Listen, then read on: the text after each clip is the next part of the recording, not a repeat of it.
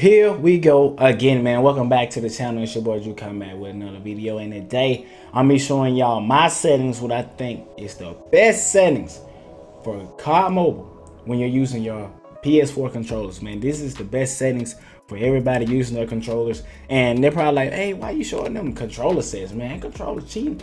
I don't really use controllers like that, but I play with it a little bit, you know what I'm saying, just so I can get this video out to you guys. Also, I feel like playing with controller on COD Mobile right now is a little bit of a disadvantage to some, especially if you have not ever used controller before on a smaller device like this. It's not the same as playing on a big screen TV. It's a lot different. It's a lot different. Even on when you're using a monitor, a smaller monitor, it's a whole lot different, man. These settings are different. The sensitivity is different. A whole lot of things. And I feel like they're still not going to have a huge advantage over people who really know how to play with their thumbs, know how to play with their hands. So that's why I'm like, I'll make the video just because I want to. Also, because you can hit that like button, man. Hit the like button. Leave a like for your boy. You know what I'm saying? It goes a long way in the YouTube algorithm, man. We're on the way to 2.2 subscribers on the channel. So let's get right on into the video, man. These are the settings that I have. So let's step right on into it. Let's go over to my game.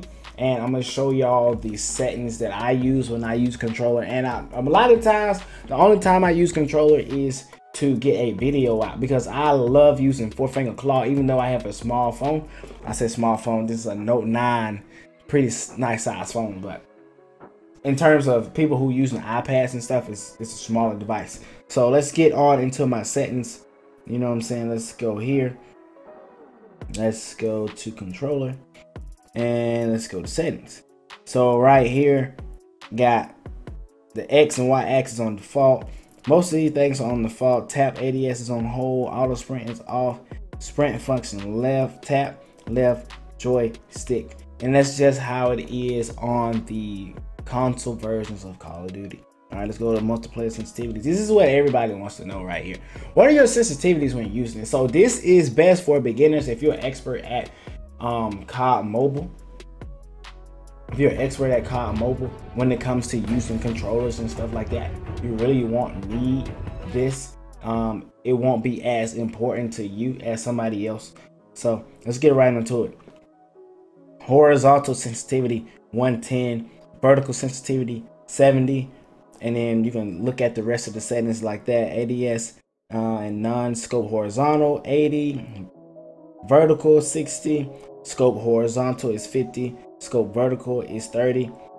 ADS for the snipers, I have 30 and 10. I don't really snipe a whole lot, so you kind of have to personalize that one to your liking. But these are the settings I like, especially when you're first starting out. Now once you get good and you can move around a whole lot better, increase these sensitivities a little bit to your liking and stuff like that. But in the beginning, use this right here. This is the best setting. This is for multiplayer. I have not really been in battle royale or zombies with controller. As you can tell, I don't play a whole lot of controller, you know what I'm saying? But if I had to say anything, I would say just copy and paste your same sensitivities from multiplayer over into zombies and over into battle royale. Just do that. Just copy and paste your settings whenever you're going to play those type of modes.